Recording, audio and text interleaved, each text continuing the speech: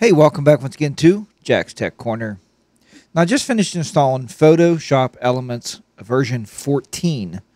And I started playing around a little bit, and I thought, man, this is pretty exciting. I want to show this to everybody like right away. And the first thing we see here is we have the same stuff we always had on the top. eLive, which gives you some tutorials, which you don't need because you're watching my videos.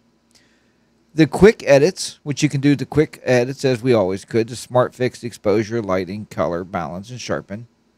But the new guided edit, the panel, the way it's set up, is so interesting that I wanted to share this with you really quickly here.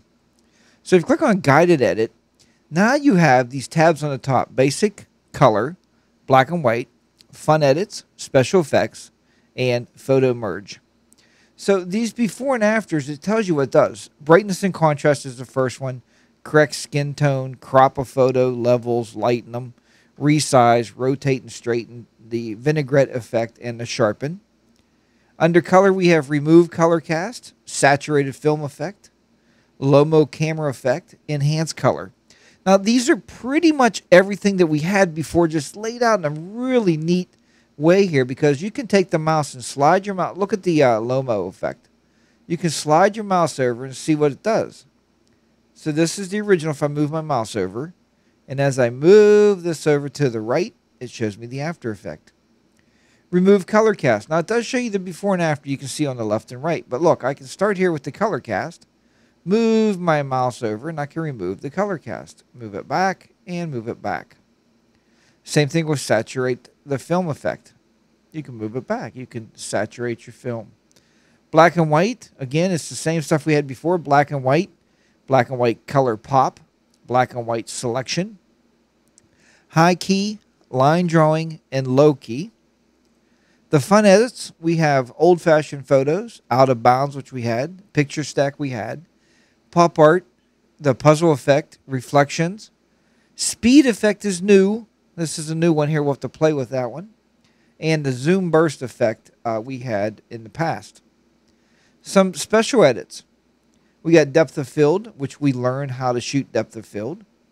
The Orton effect, the perfect portrait. Recompose, which we had in the past. Restore an old photo, which we've done by hand many times. Scratches and blemishes, how to remove those. Look, there's some scratches and blemishes, and we'll remove the scratches and blemishes. We just slide it. Look how neat that is. Tilt shift, we had that in the past. And then we have your photo merge. Photo merge panorama. We're going to go left to right here. Photo merge compose, exposure, faces, group shots, clean scene, and panoramic. Now, outside the guided effect, which I thought was so neat that I had to create this video right away and share it with you because I'm just getting into the meat and potatoes of Photoshop Elements 14. Also, the expert mode. Now, under the expert mode, we had what we always had in the past here. We can see here, we can get rid of the toolbars here. We can bring up our actions panels. And you can do everything that you did in the past. Here's your layers. Here's all your tools. It looks like the tools have stayed the same. The select, the enhance, the draw, the modify, and the color palette at the bottom.